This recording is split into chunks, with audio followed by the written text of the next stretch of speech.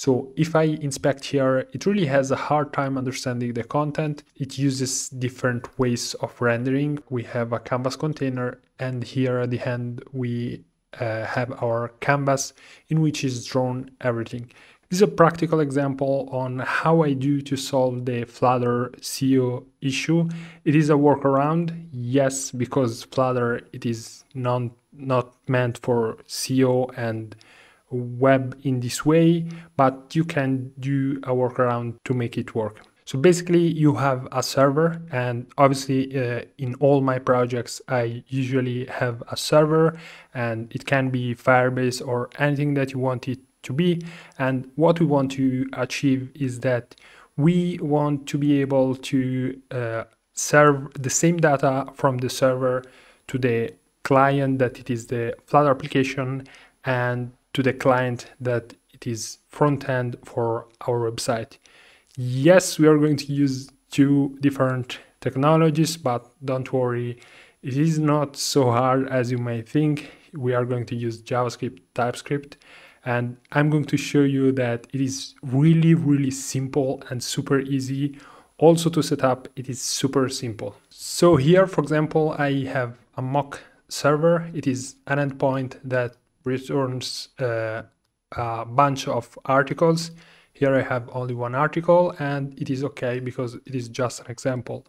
And this endpoint, obviously, it is an example. If I had a server, it is going to when I call this endpoint, it is going to give me this data. This is the JSON, and the things that it returns. It returns a simple article with a title and a content that contains, for example, a heading and 2 paragraphs.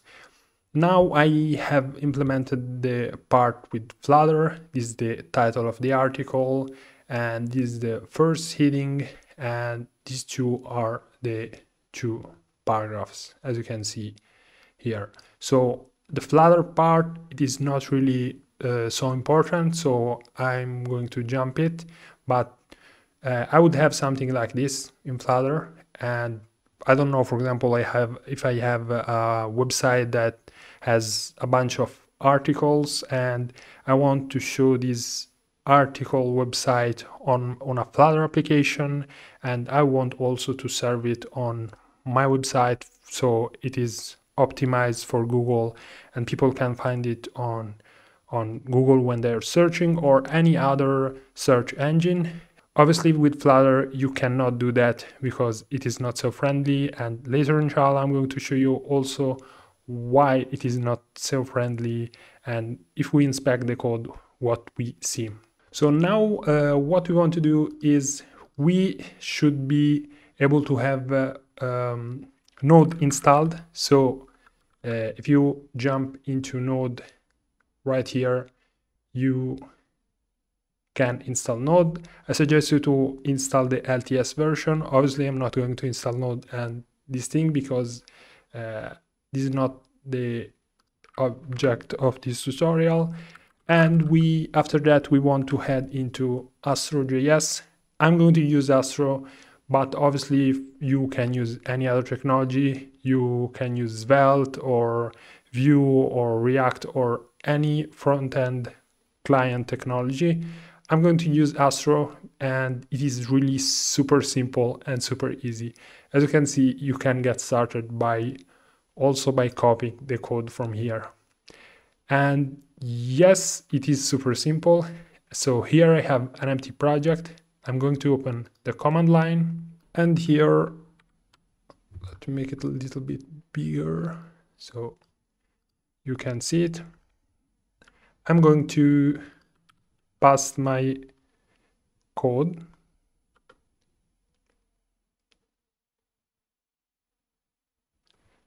Yes.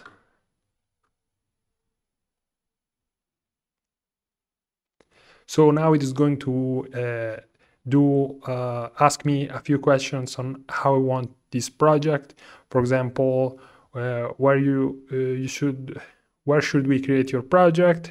I'm going to put a dot, meaning that I want to create it in this in the root of this folder that it is called Astro sample. And here I want it to be empty. So I'm going to use TypeScript and install the dependencies. Yes, git, no, because it is a sample project. We are not interested right now. Okay, nice. Now we have installed Astro. And if you have never worked with Node, these are the files of our installed package. Public are the files that are public on the internet, because all this code is source code except the public. And here we have our code. If we head here into the package.json, we have all the configuration files, and it is like the 𝗪𝗥𝗪𝗘.yaml that we have on Flutter. So here we have a few commands that we can run, and we can use npm run dev to run the dev server. This is going to run the development server for our Astro project. We can copy this code and we can duplicate this one. It's fine. Do something like this. Okay, and here we see this thing here, Astro, and we head into this file index.astro, and here it is where it resides our code. What we basically want to do is want to make an HTTP call to this endpoint and get our data. So let's do it.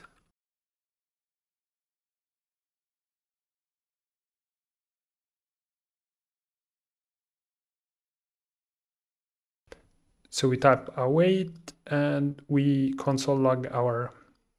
So here we await for the data. Obviously, you should see if it is the response is okay or it is an error. But here we want only to see our data. We are not interested on all that other stuff. So here we log our data to see if we have anything. We go into terminal, and as you can see here, we have our object. So what we can do is get our data right here, and what we want to do is we want to go through this data. We want to access content, because here we had this. Okay, I have to access the 0 one, and we have content that it is an object that contains other data. So here I should do something like this. And here I'm going to get my item. Okay, here, as you can see, what we have done is, obviously here you should assign a type. We should give it a type, but because we are using TypeScript, but it is in this case it is not really important. Now I have typed the type, but just to show you, but here I can type the content, because if you remember here we had a type that it shows the type of the element, because here it is the content, meaning that it is the content of the article, and maybe it has a heading or paragraph, etc. So we are able to know the type of the content and to render it in the correct way. As you can see here, the type is heading and the other part is content. So the structure, it is this one. So, and here we have few different types, but what we want to do is, for example, if item.type is equal heading. Yes, in JavaScript, TypeScript, you use 3 equals to be sure that the content and the type is correct. So what we want to do is to do something like this. So we are able to we are able to return a heading when we have when the type is H, we want to return this type of content, H1, a tag H1, if not a P tag. So now let's do a really nice thing and let's compare this one with this one. And as you can see, it is super simple, super easy, and it is not so complex. Obviously, when you're developing really in development, production, and all this stuff, it is a little bit more complex, but obviously it is not so complex as you may think. Now here, if we do inspect, and if we do inspect right here, as you can see right here, if we, let me zoom a little bit. So if I inspect here, it really has a hard time understanding the content. It uses different ways of rendering. For example, it uses canvases and things like that. And in the other hand, because obviously it is something that it is drawn, as you can see here, we have a canvas container, and here at the end we have our canvas in which is drawn everything. Canvas is an HTML element in which you are able to draw things inside. For example, if you want to create paint, obviously you are going to use a canvas. And also, if I remember well, there is a canvas also on Flutter. It is exactly the same concept, but for the web. Here, on the other hand, if I inspect, I'm able to correctly inspect any element. And as you can see here, for example, I have an H1 and it says that this is a test. And here, for example, I have a paragraph, and also here I have a paragraph. And why this is important? This is absolutely important because search engines are able to understand your code because they read your code, they read the heading, the paragraphs, etc. This is why, for example, on Google, you are able to see the content. For example, let me show you. As you can see, for example, right here, it extracts the content from the website. When you are using something like Flutter, it is not able to because it is a drawing. Maybe in the future, we don't know, Google maybe can use AI to understand the text. We don't know. But right now it uses it reads the data, so it is able to understand the content inside and matches it with your search. And this is the way we're able to achieve the goal. For the web, you can use this way of developing, so meaning that you can create an Astro project that it is used only for the web, and for all the other platforms you can use Flutter. This is what I do personally, and it is still super useful because, for example, I can develop my application for Android, for iOS, for desktop, and also, I don't know, for TV, iPad. I mean, you can develop it for multiple applications at the same time.